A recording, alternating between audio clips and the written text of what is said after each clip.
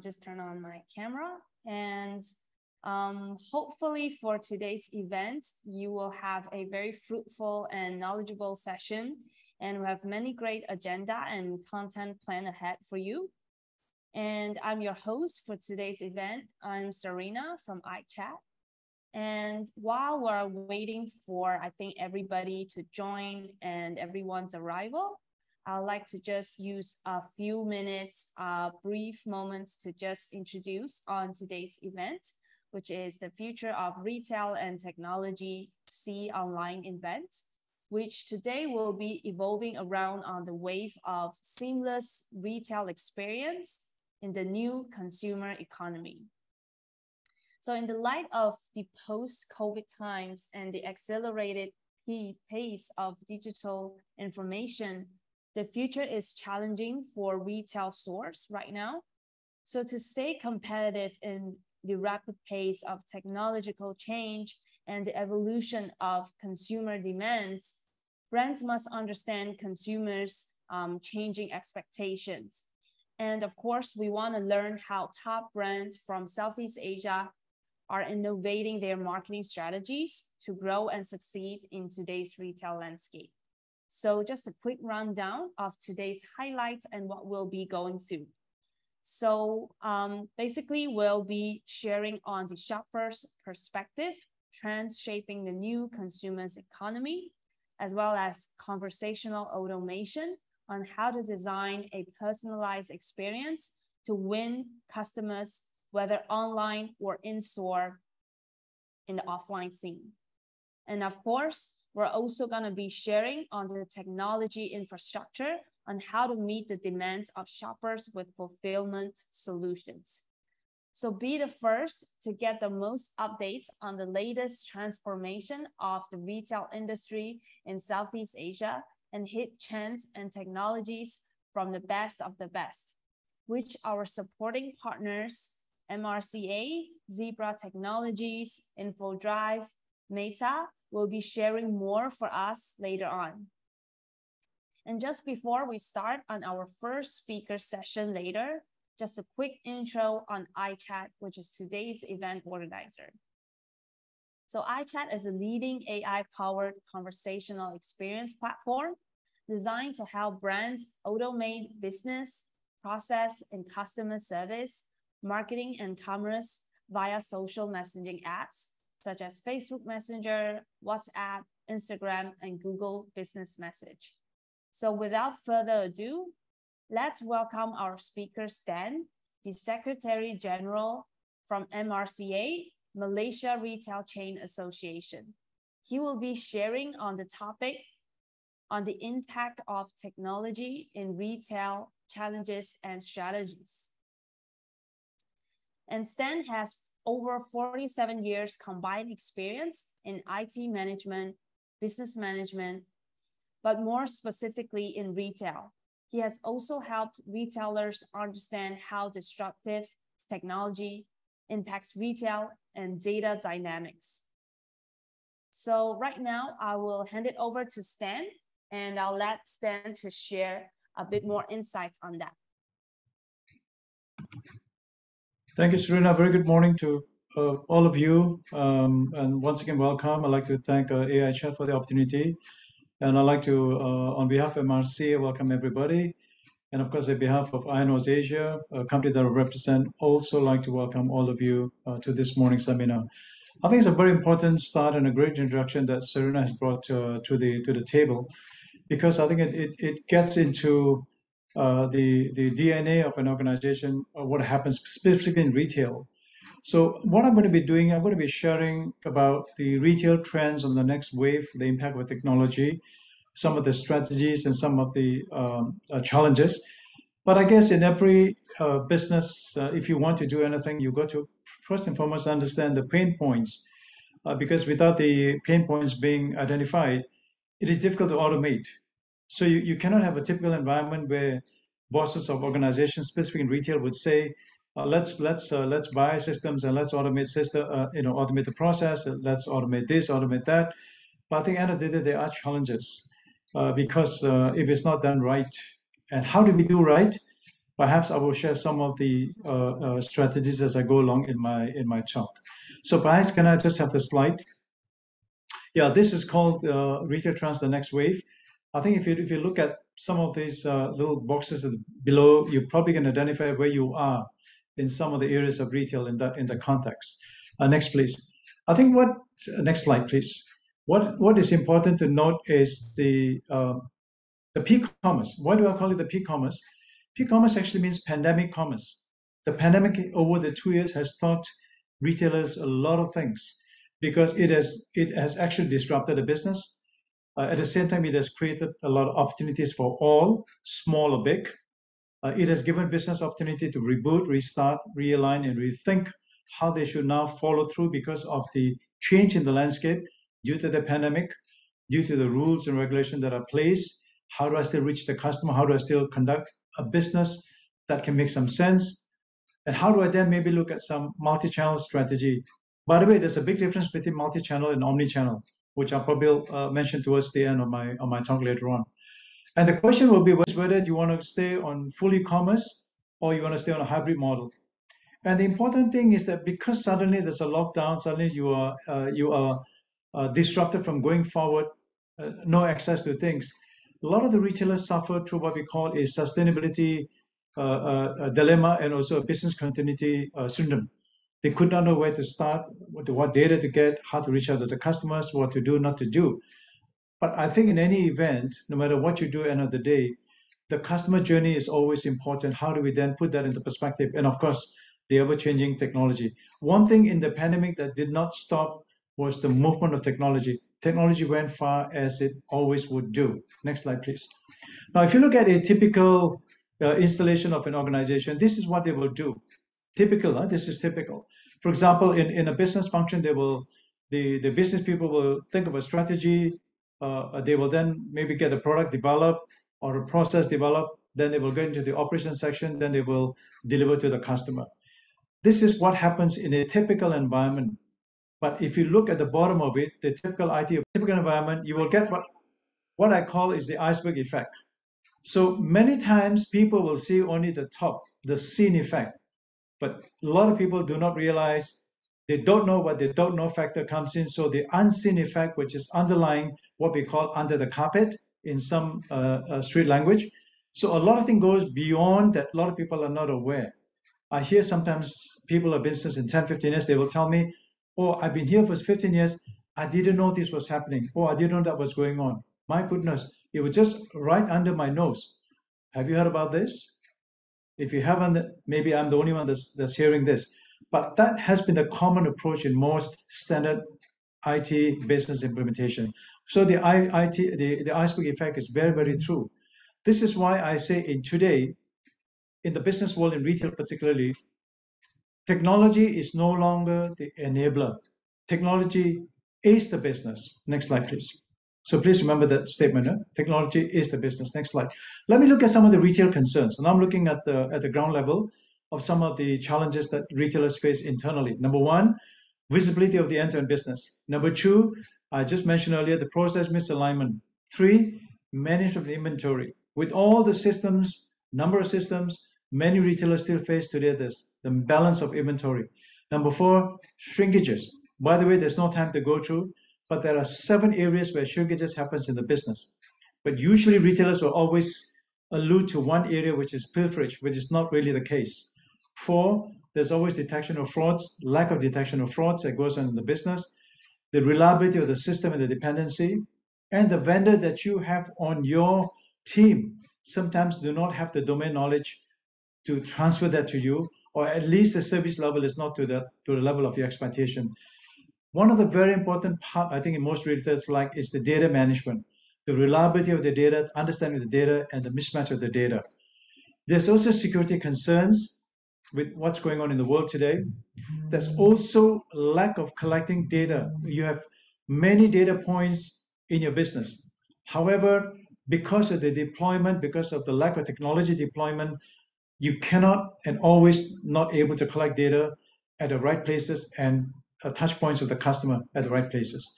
What more? If you are going offline, online, your customers are visible, at the same time they are virtual. So how do I track all that? Those are important factors to consider. And last but not least, I think the two important things here is the people identity management. Sometimes people are not placed in the right place, and people sometimes do things that they're not supposed to do in the business and make decisions. And unfortunately, sometimes the decisions are made on ill gathered data that does not provide business sense. These are some of the internal retail challenges. Let's go to the external. Next, please. Next slide. The external concerns are this. Number one, business is getting more complex, which is true. There's also the shifting demographics. Now, if you look at urbanization and ruralization that's coming on, now everybody and everyone is actually trying to get peace, becoming a customer because of the space that's open in social media, space that's open in online. And of course, people are getting more and more complex these days. So the customers are creating demands. And because the customers are creating demands, there's a huge shifting in the demographics of the business landscape. Households are downsizing. They're not buying as much as they were buying. There's also the changes in social lifestyle and behavior. Now the customer has a choice. And also there are now more educated customers. No longer that the customers that you think will always follow you will follow you, but today customers has that choice. And also there are many new retail formats that are driving customer behavior. New changes, new trends that are happening. For example, if the trend is orange today, why would you want to sell black or a blue if the trends are changing? So look at those patterns. But how do you know those patterns? You only can know those patterns if you have right data sets and data touch points that you have collected to understand that. Sometimes in an environment like this, because of the use of technology, the advent of technology, you can actually tailor-make your offering to specific customers, one-to-one marketing. But in a typical environment, you're not able to do that. And in the same time, you're also able to foster greater relationships with your customers, for sure. That is the way to go move forward. And obviously, you must understand today that there's the new consumer versus the old consumer. The old consumer behavior is no longer as the new consumer today. Customers getting smart. They come to your store, they look at the price, they immediately go to the phone, they check on what's the next price, where do they sell cheap. So you must understand the customer behavior has changed. So therefore, to capture that, to make that happen, you definitely need the underlying technology to enable to understand and to get the business going.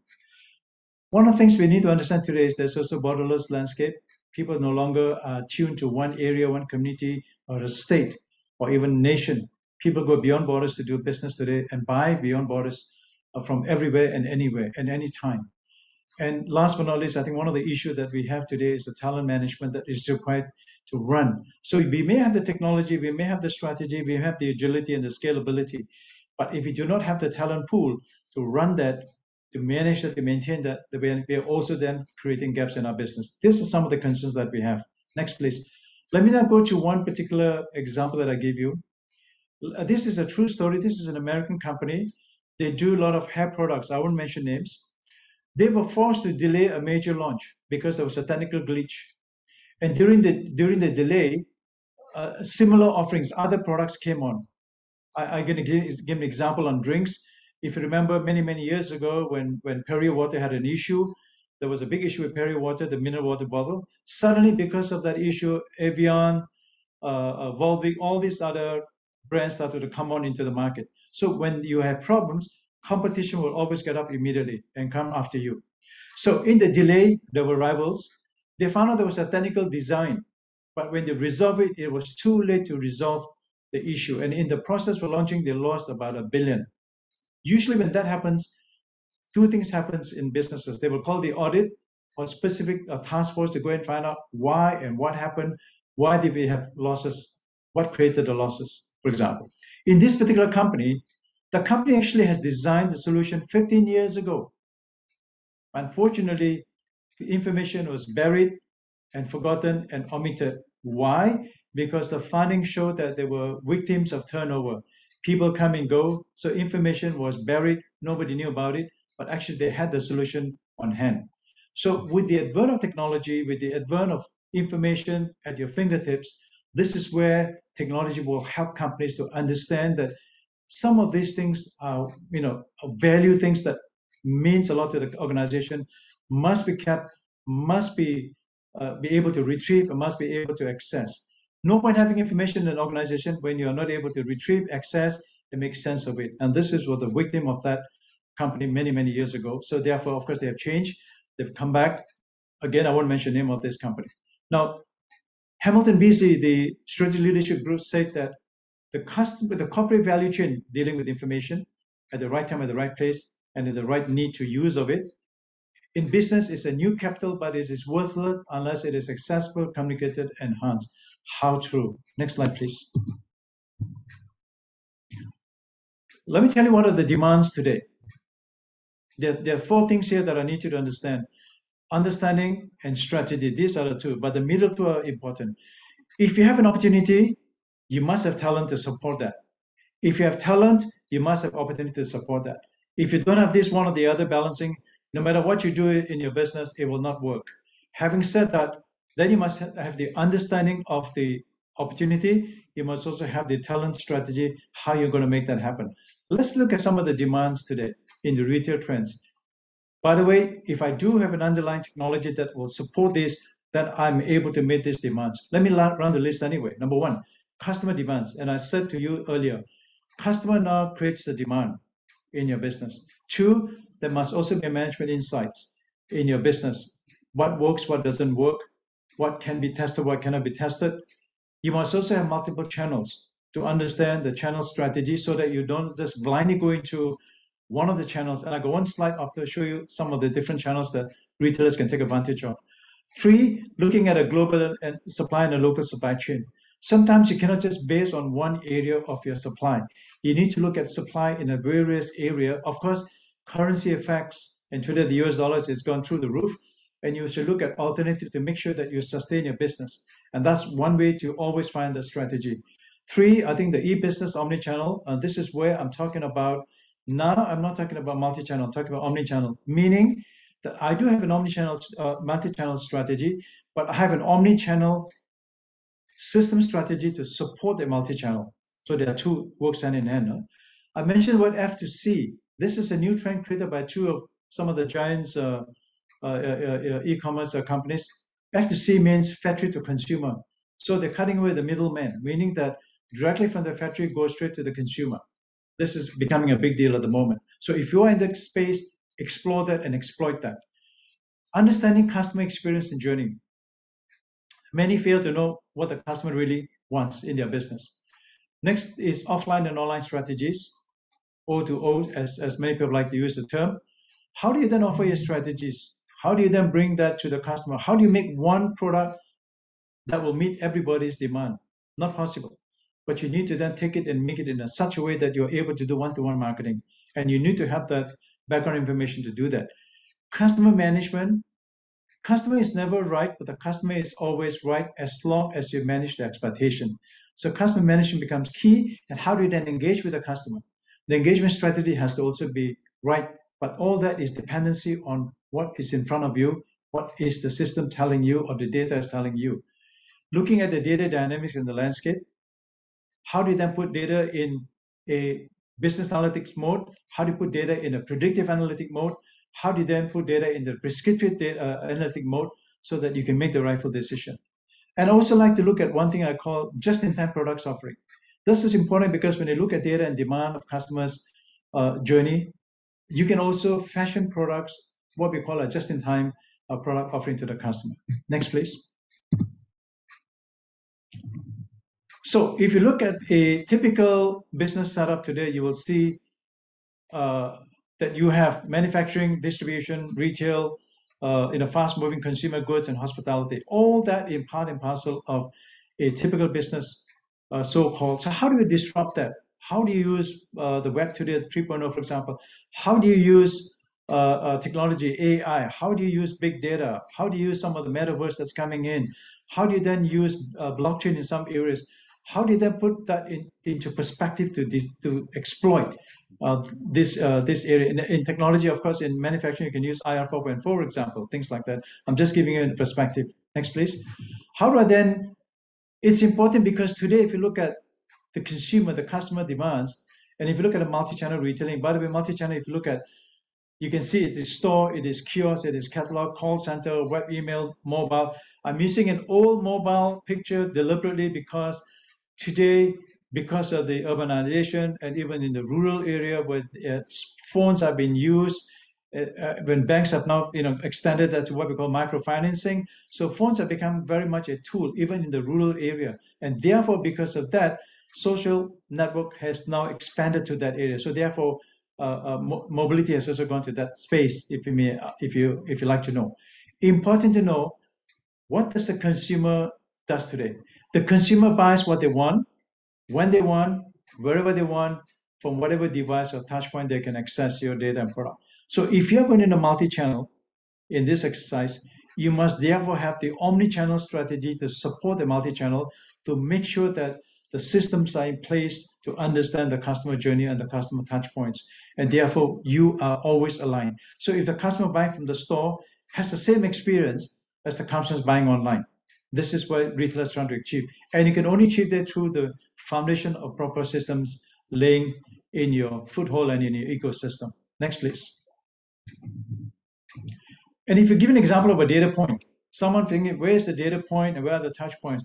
This is a typical example of a mall in an area. There's an escalator, there's shopping malls, there's various areas. So if you're looking at traffic flow, you're looking at points of a customer, where they congregate, what they buy, where they go, what their behavior is. This is what I'm talking about, data points. This is what I'm talking about, customer touch points. So if you're looking at some of those areas, then technology definitely is the way to go to understand and to ensure that you're able to manage this in a greater space. And if you are one of those, then this is certainly an eye-opener for you. Next, please. Let's look at new technologies that you can take advantage of. Number one, of course, there's big data and business intelligence. By the way, not every retailer is ready for big data, because some retailers tell me that they have actually big data in the business. I'm a bit concerned. If you're just using data and adding hard disks and the data is increasing, that is not big data. That is large or huge data. Big data simply means that you are actually taking data from your cameras, from your sound, from your video, from any other sources. The data coming in different formats, but coming into one bucket where big data technology takes over and makes that into a meaningful data for you to read and understand. Now that's big data, okay? Obviously now with the Internet of Things, with all the availability, there are so many devices you can place. Look at customer facial recognition, for example, customer behavior, and spending time, the dwell time of the customers. You can all detect that in your business. Artificial intelligence, AI conversational chatbot. I'm sure this is one of the subjects later you will hear more on the AI conversational chatbot. I think this is a great way, especially today when you have resource issues and you want to make consistency in your business. So AI conversational chatbot is the way to go forward. Virtual reality, virtual stores and unmanned stores are no longer strangers to us, to the business, but they are coming in a big way. And of course, I'm not talking about self-checkouts, though just part and parcel of a customer convenience. Business and customer data touchpoints collection I mentioned earlier. So you must have devices, even using your cameras and your videos to interpret data.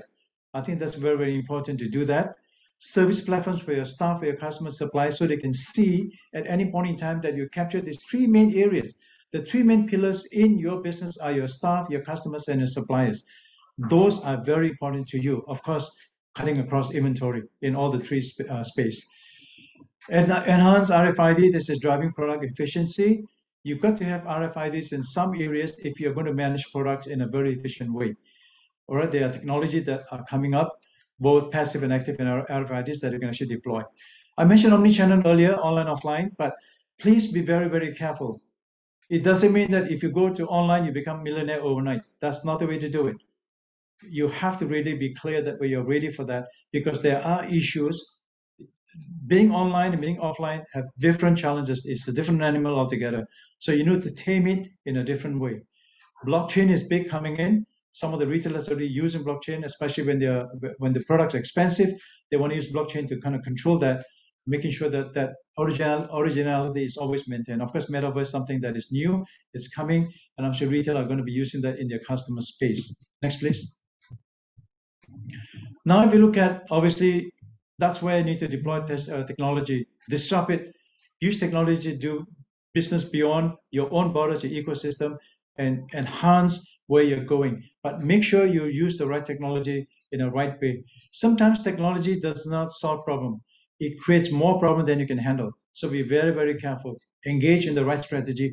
By the way, if you ever go into business or putting technology in your organization, use it as a business project and not as an IT project.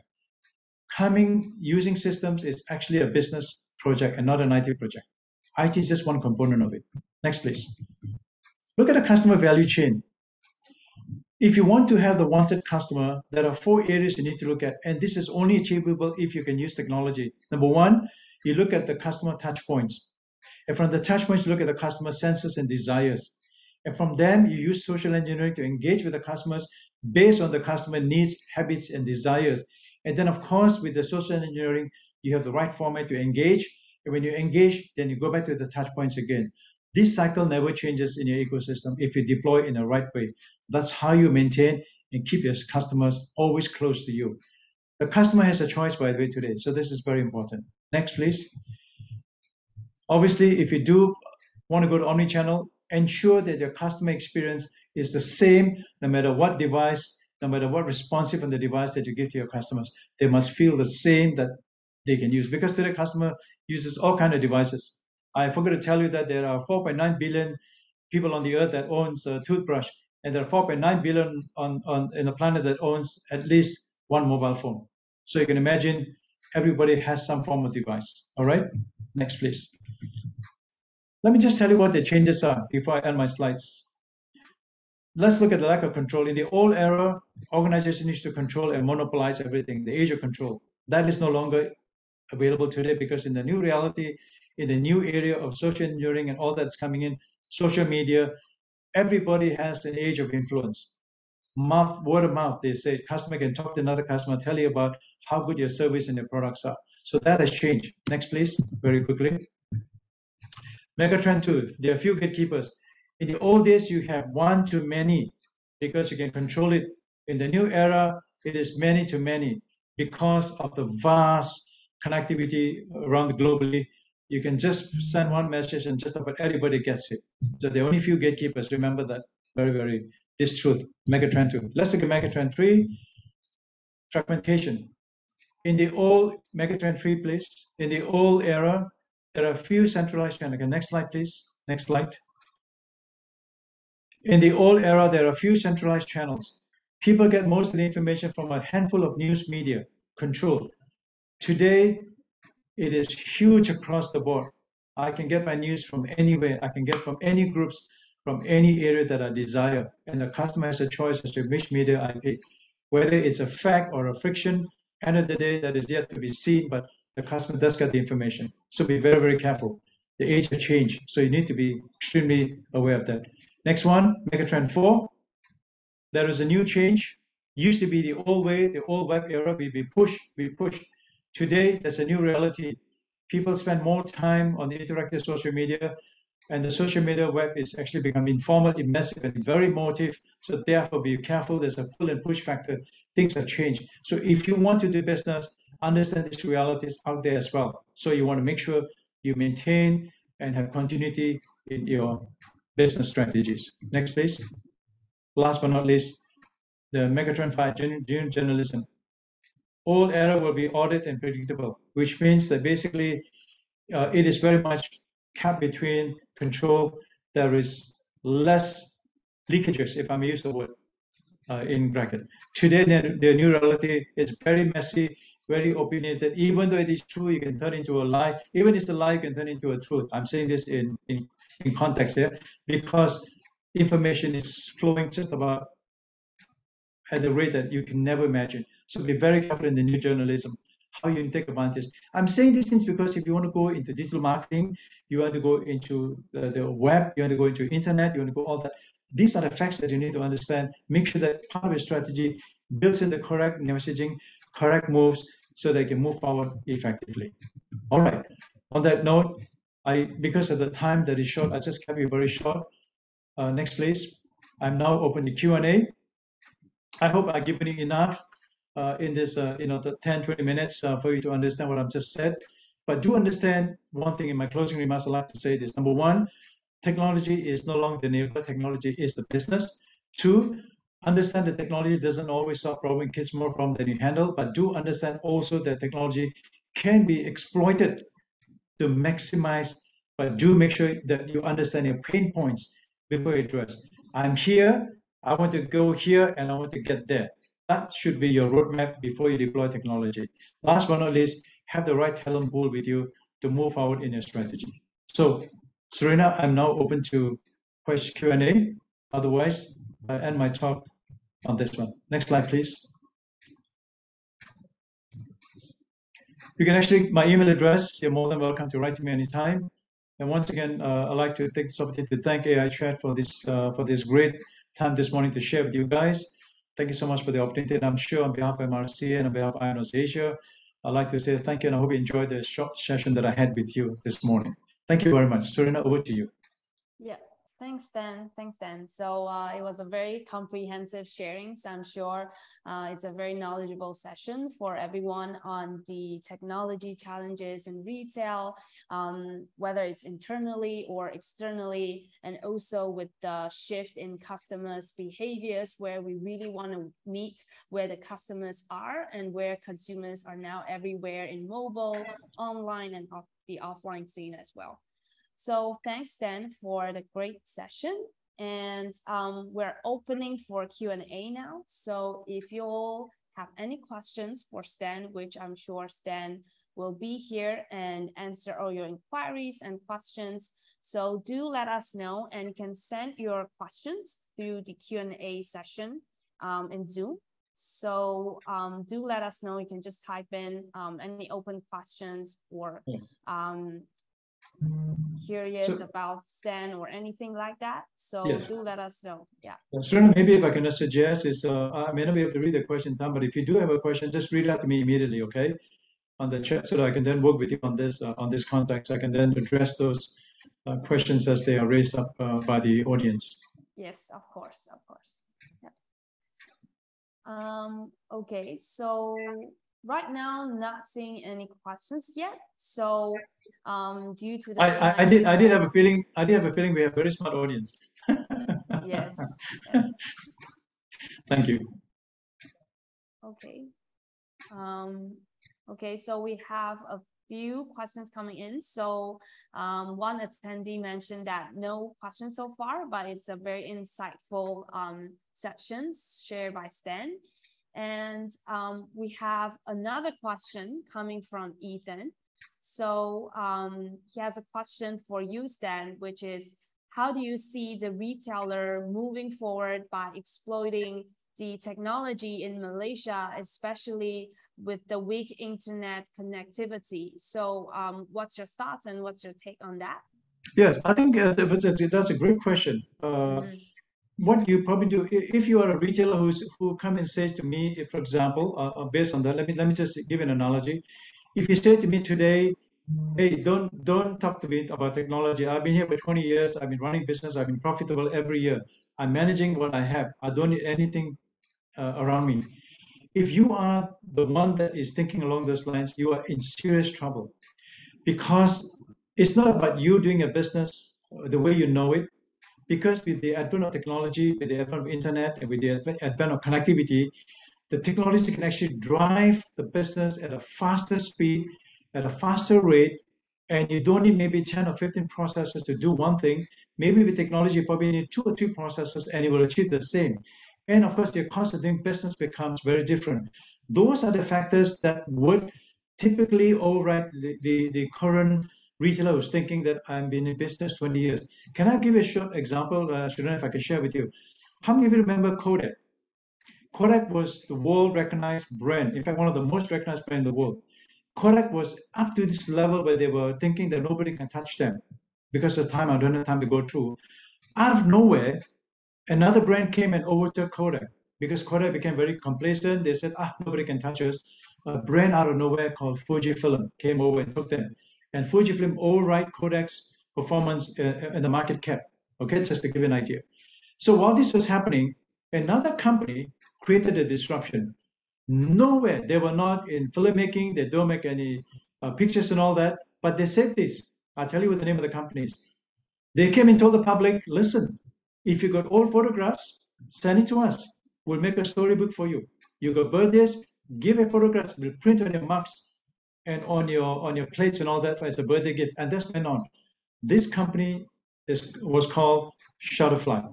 Shutterfly overtook Fujifilm, overtook Kodak, and they were never in the film business. Why? Because they used technology and disrupted the business. So here's my point. The point is, the learned view is never stay where you are, especially when technology is coming in a big way. Learn and understand, but also learn your parameters, because if you don't understand your parameters, you cannot just put technology in. It will create more problems than you can handle.